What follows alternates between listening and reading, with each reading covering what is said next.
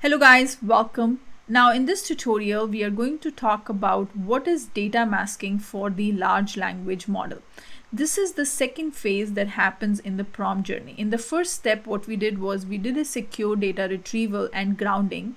Now this is the second step in the prompt journey where we do the data masking. As the name indicates, it is going to mask the data.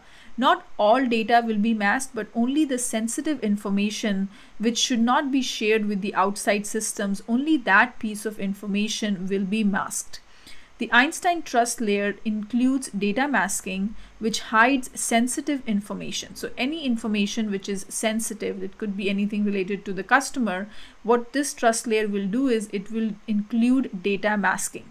It detects the sensitive data using patterns and context. Then it replaces it with placeholder text to protect it from being shared with outside system. So first important step that happens under data masking is it first and foremost, it detects the sensitive data based on patterns and context, and it figures out which piece of information is sensitive, and then what it does is it replaces that information with placeholder text to protect it from being shared with the outside system. The system temporarily saves the relationship between the original data and the placeholder. This is very, very important. Whichever text it is replacing with the placeholder, it is saving that information where it during the data unmasking process, that table would be used. Okay, the system temporarily saves the relationship between the original data. Let's say there was a company's or let's say customer phone number was the sensitive information. So what it did was it replaced that phone number with a placeholder text, and it said that okay, this number 1122, whatever the number is, it has been replaced with this placeholder text. Okay, so that information would be stored somewhere.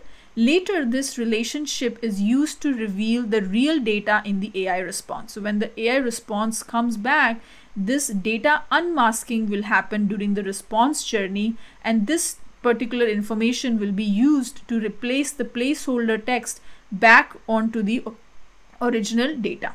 So now if I go back here to the prompt, okay, so you can see here this was your original template. Okay, this was your original template. It has information like organization name, contact name, account name, contact address, customer history, and then the conversation context, and then knowledge article. So these are some of the placeholders that we are using.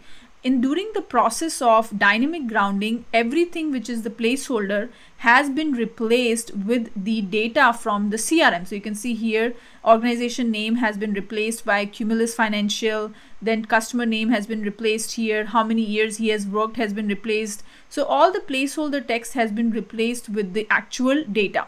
Now, which of this information is sensitive? So that information happens over data masking. Data masking is the process where it figures out the sensitive information. So over here, it figured out the company name is sensitive, the client name is sensitive, address is sensitive. So it has put a placeholder for it. Now the customer history, where this 5 years is not a sensitive information, so it has not put a placeholder for it. So whichever places it felt that the data is very sensitive and should not be shared with the outside system, it has added the placeholders. And what happens is this relationship between the placeholder and the original data will be saved somewhere so that it can be referenced back when the response comes from these large language models. Okay, so that is what is data masking. So what is data masking? Data masking is basically it hides the sensitive information, it replaces it with placeholder text to protect it from being shared with the outside system. System temporarily saves the relationship between the original data and the placeholder, and later this relationship will be used, or this connection I would say is used to reveal the real data in the AI response. So this is called as data masking. I hope you guys are enjoying this tutorial. I'm going to see you in the next video. Thank you.